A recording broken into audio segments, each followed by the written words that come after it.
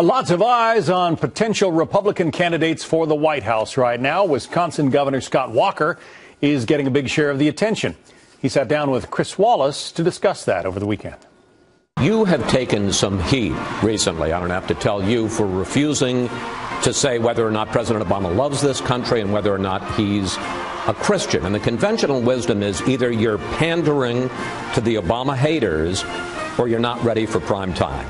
Which is it? The answer is neither. I'm not going to take the manufactured media crises and follow that path instead of going to the path that I think Americans want, which is leaders who will stand up and tell them where they stand on the issues that matter to them, that talk about how you're going to ensure that that family that's been out of work for the last 6 months can find a way to be a part of this recovery, to talk about how we're going to take the power out of Washington and put it in the hands of the hardworking taxpayers.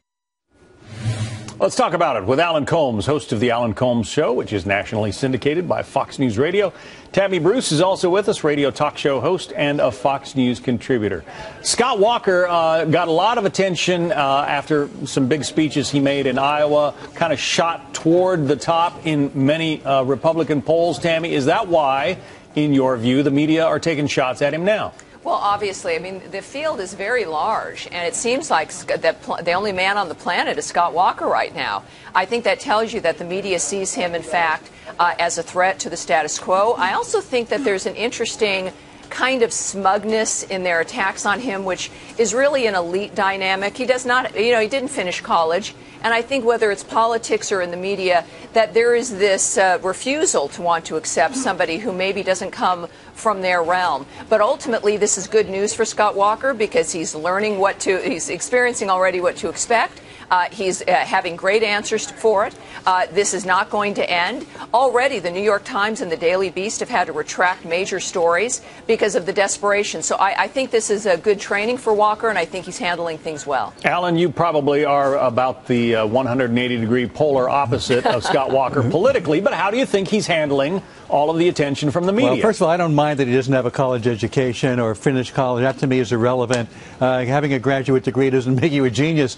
But that being said, he hasn't answered questions. Even Byron York, conservative columnist, has said, he may not be ready for prime time. I mean, saying that his biggest foreign policy, the most significant foreign policy development of his lifetime was Ronald Reagan firing Petco air traffic controllers. I mean, I don't get that. Not giving a direct answer whether he thinks the president loves his country. He's trying to skate on things, and rather than give direct answers, including with Chris Wallace yesterday, he doesn't want to give direct answers. He wants to be able to be malleable, and he's not. But what's happening is that he's the non-Jeb Bush. He's a non-establishment candidate of the moment. As Frank Bruni wrote in the New York Times, when the media puts itself into a horse race, it often picks a horse that winds up in the glue factory. And I think it's his moment, but I don't think the moment's going to last. Well, what about that, does the president love his country brouhaha, Tammy? I mean, that all started when Rudy Giuliani said that he doesn't believe that.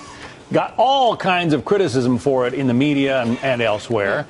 Now Scott Walker kind of says, well, decide for yourself, and now he's getting crucified for that. Well, look, he's refusing to allow the left to direct the narrative. And, of course, they want to have that be the question. Nobody in the media really is, at any extent, is speaking about Hillary Clinton's foundation accepting foreign donations while she was Secretary of State. I mean, that is a major story, and yet everybody wants to talk about whether or not Scott Walker believes Obama's a Christian. Clearly, these are red herrings. These are things to also distract people from the serious issues that we face because of the Obama regime and because of Hillary's behavior and her own actions. And this is what they want. They want it to be a distraction. Scott Walker's test is to handle this properly. And look, these are the early days. I think I don't think anybody needs to demand from Scott Walker that they get direct specifics of things. People are still getting to know him. In fact, they're still getting to know Jeb Bush.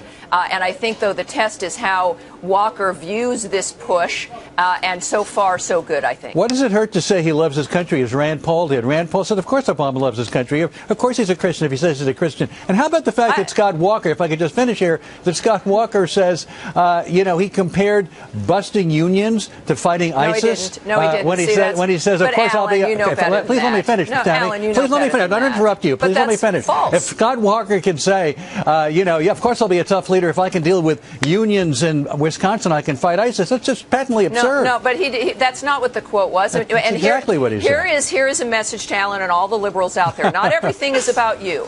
He was talking about himself and his leadership qualities. And that's what that quote was about. It wasn't about the left. It wasn't about the unions. It was about himself.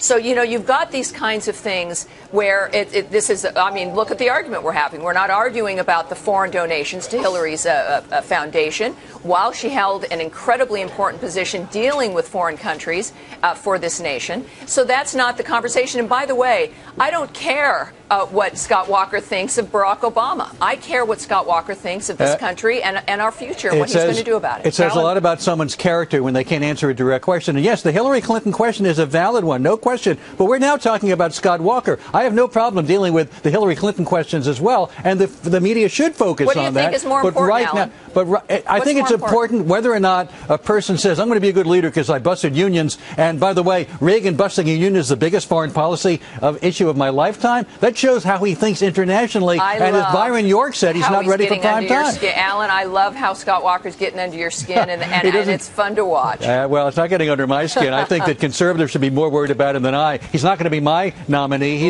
You're the one who should be worried about him. But Alan, on the surface, just to answer this question, why does it matter what the governor of Wisconsin thinks about the president's religious faith? It's not specifically what he thinks of the president's religious faith. The issue is a little larger than that. It's how he answers a question. It's the manner in which he responds, not specifically what the issue is in particular of whether it's faith or loving the country, but the fact that he wouldn't that he questions the president's faith or that he questions his love of country says he's pandering to the far right. That's the issue here.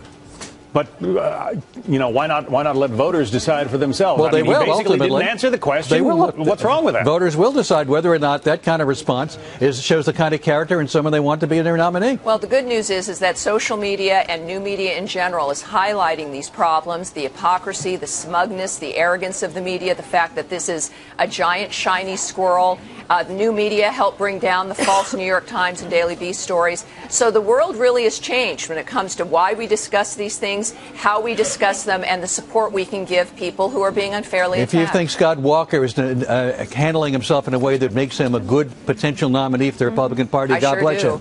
God bless you. We're gonna leave it there. Good discussion. Tammy Bruce, Alan Combs. Thanks, Thank you. guys. Thank you.